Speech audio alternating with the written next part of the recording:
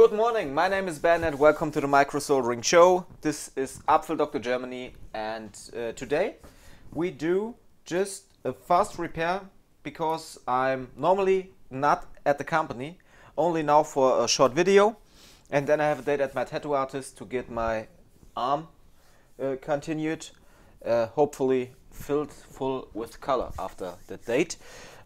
Perhaps I need another one. We will see how far we get today.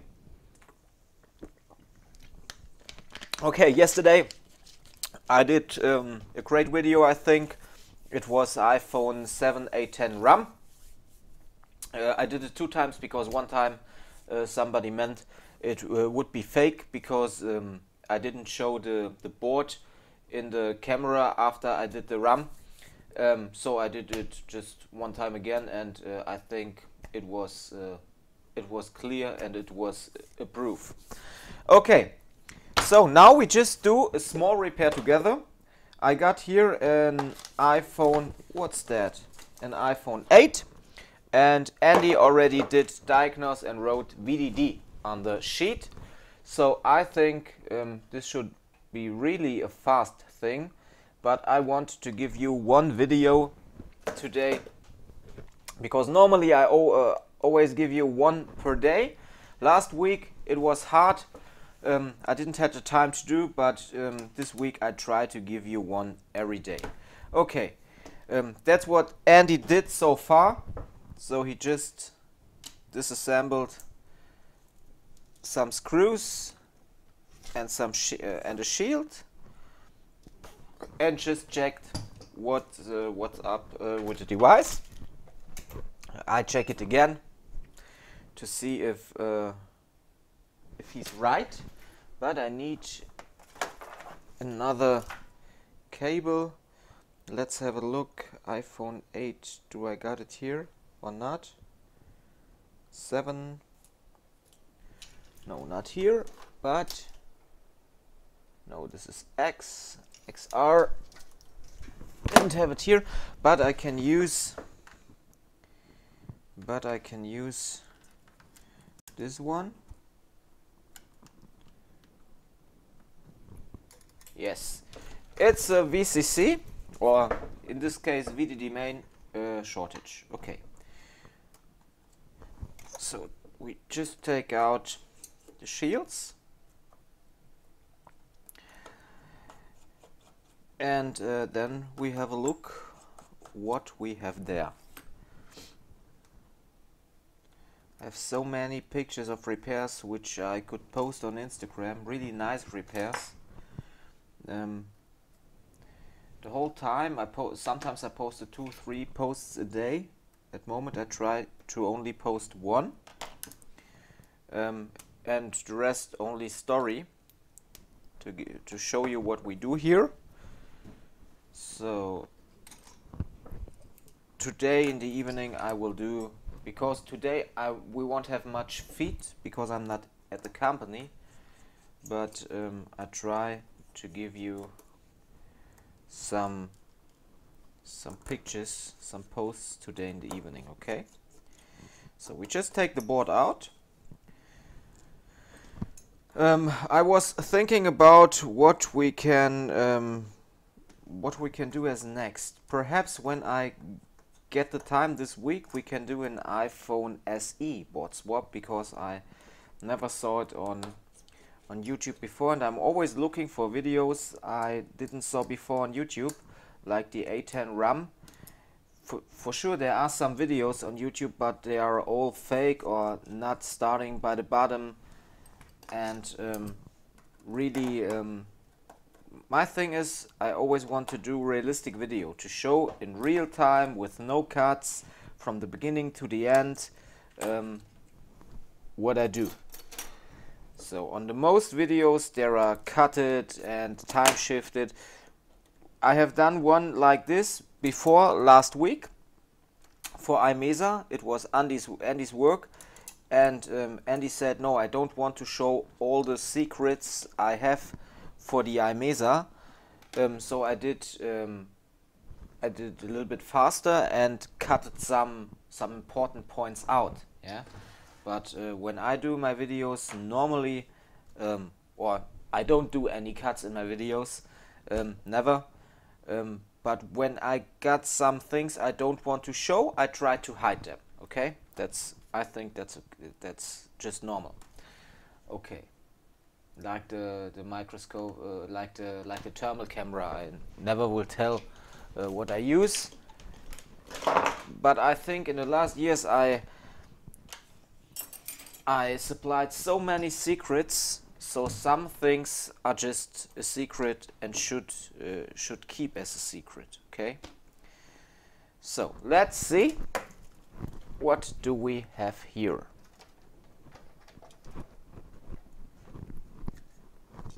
Oh, where's the short? Not what we have here, we already know, we got a short, but I want to see where the short is.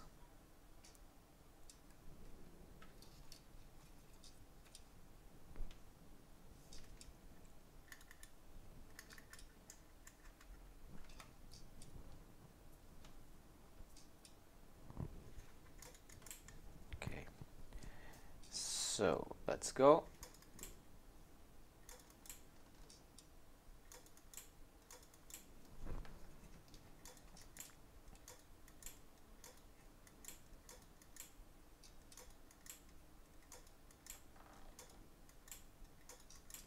So we take the lower sticker,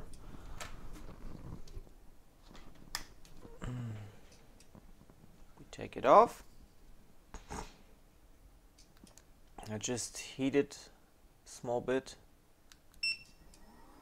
to get it up better. You can see what I do, just heat it up. Problem is when I use the on-hands camera together with the microscope camera, the system crashes down and my video normally fucks up, and I don't like that. So, getting the sticker off, getting power again.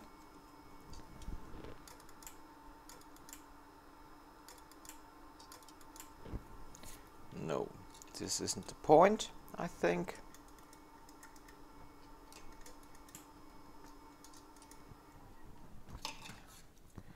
Cable is really fucked up.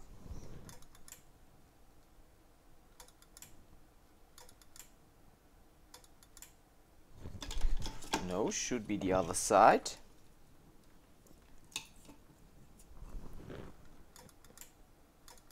But that is directly under the Tigris.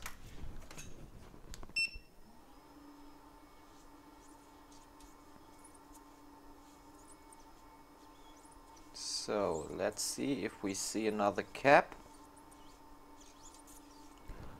Only cap blinking.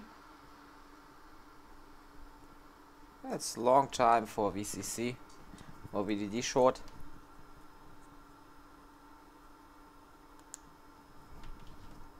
Normally it's much faster to get them. And here we are.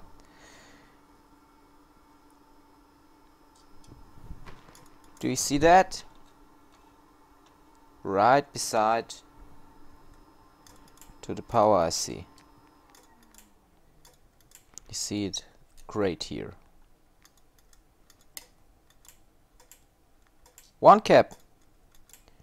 Next beside to the power IC. So now I just want to do a photo.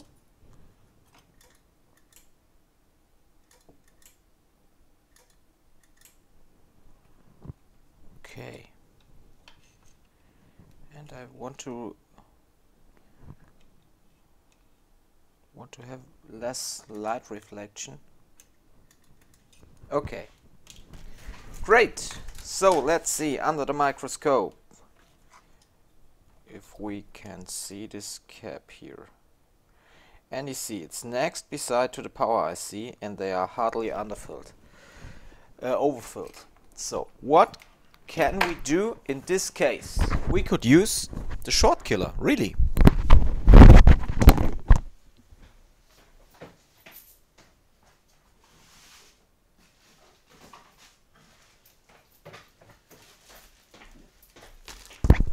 So there are two possibilities. We could only get the cap out now without replacing it, because it's really next to the power IC and I don't like that.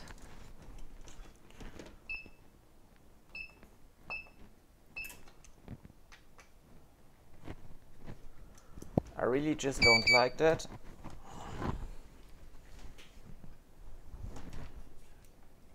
Or we shoot the cap away, and normally I don't use a Shortkiller, but when I see things like this, it's okay for me to use the Shortkiller.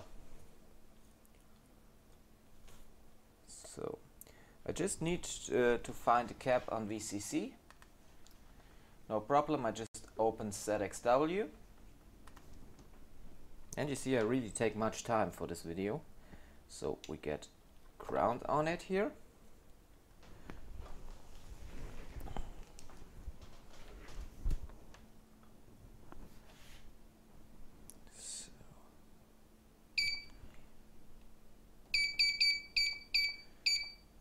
So we take the VCC and then we open the iPhone series and the iPhone 8 Intel version.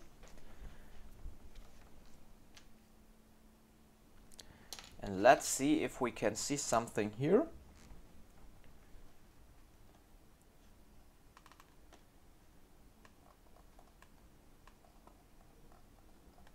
Just have to get in, get in, get in. I want to have a big cap here. PP suck, no. VDD main, okay. VDD main looks good.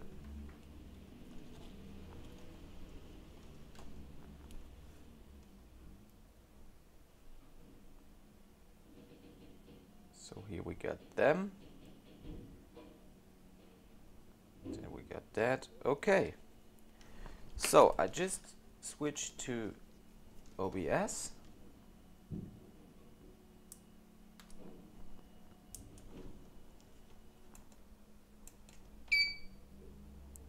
Okay, and now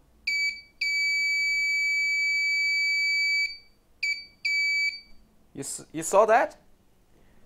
Did you saw that? Here, the cap.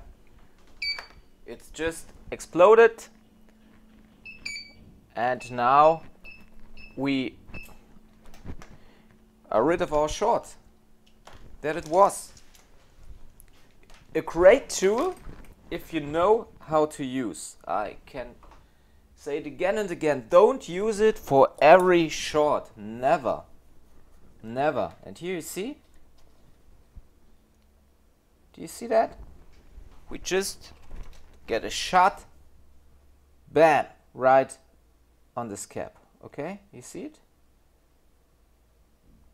Just get it away by the Shortkiller. So I hope you enjoyed it. So it's just another thing by using another tool. So no hot air.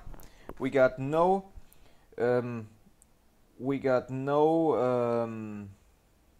no fear to do any damage at the IC, because the cap is directly next to the power IC and the power IC sits backside to the CPU. So in this case, normally we had gently to get up the overfill and then to kick out the cap. I wouldn't renew it in this case because it's too much, it's too dangerous to do it at that point. Okay, and now we should have solved the short.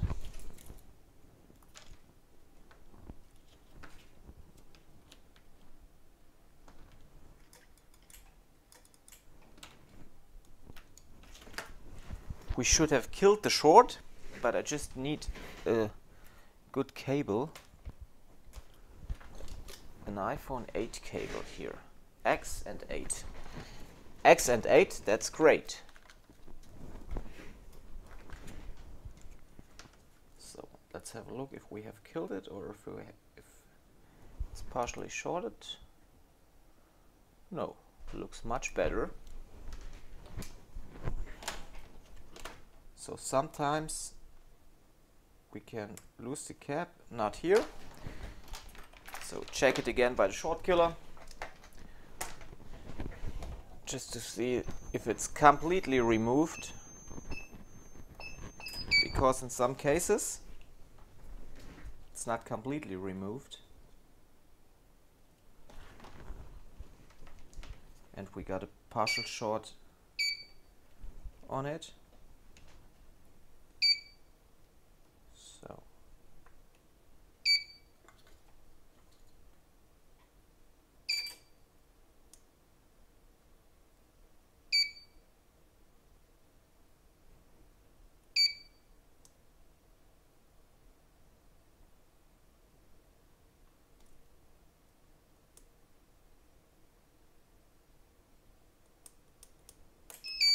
okay,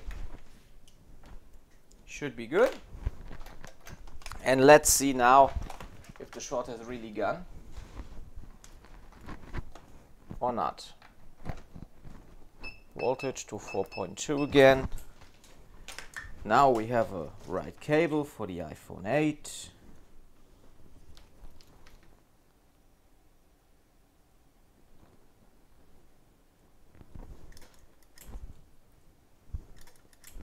Oh, we have another short. So the Shortkiller wasn't the best you can imagine, or things like that. No, let's have a look. The short on VCC has gone, but I see another problem, and I just want to see where it is. Okay.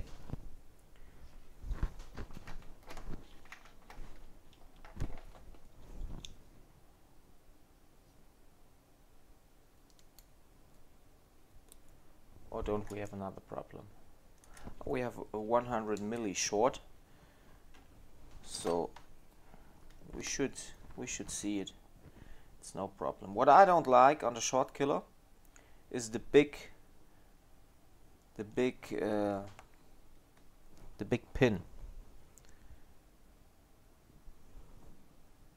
But it removed the short on VCC,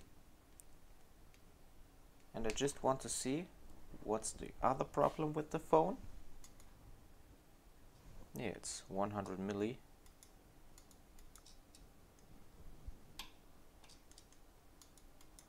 Okay. It's just a cap, and we have to kick it out. So a minute before I said the Shortkiller is really good for that, and it was. But you see, it killed the cap, so we can get it out more easily. And now let's see if the short is completely away.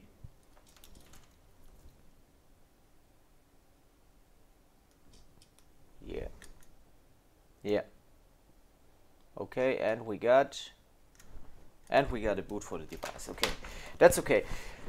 I think it killed the short, but cap has layers, ceramic layers, so perhaps it was partially shorted at one point, or not completely blown away. So I have to use the Shortkiller a little bit more time on the point to get more power in it. I did it in a fast way. The cap exploded, boom, and because of that I just could kick it out, bam bam. You see, the pads are there, so we have no ripped pads at all. And if I had done this without using the Shortkiller, it just wouldn't work, really wouldn't work. So don't think the Shortkiller is bad because we had these 100 milli. After using the Shortkiller, the cap exploded and it was just connected in the circuit, so I just took it out and it worked fine. So always control. That's the cause why I always control after removing a short, or after removing a short by the Shortkiller, if it has really completely gone, because I saw this 2 or 3 times and it's always the same. Just kick the cap out and you are done. So let's get the battery FPC on it. I hate them iPhone 8 battery FPCs, I said it several times. And just start the device. If the battery has power, if it has no power, it can't work. So we just take another one, or when we don't have one, we can use our iPower. That's not a problem at all. Just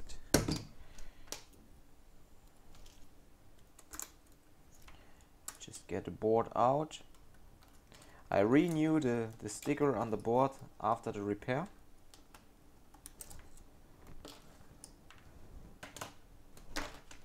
So, and now just get the right cable.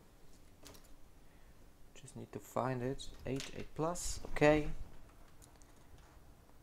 A long video for VDD short, but solved without using hot air. And okay. Boom! We are back to life again. So the customer has all his important data. He has one cap less on VCC main or VDD main, but that's not a problem because we have so many caps for stabilizing in this line. So if one is missing next beside to the power IC, it's really no problem because it's just one of hundreds, one of a lot. Okay, phone works fine again. I will clean it, get the stickers back to the board, assemble it, do complete test before I mail it out, and yeah, this it was. Then I will leave the company and go straight to my data tattoo artist. I'm out. If you want to learn things like that, you can easily do that on the Bottle Level Repair School. And if you're working in the smartphone repair industry, you can join our Facebook group, Smartphone Repair Group Germany. I'm out. Use bed. Boom.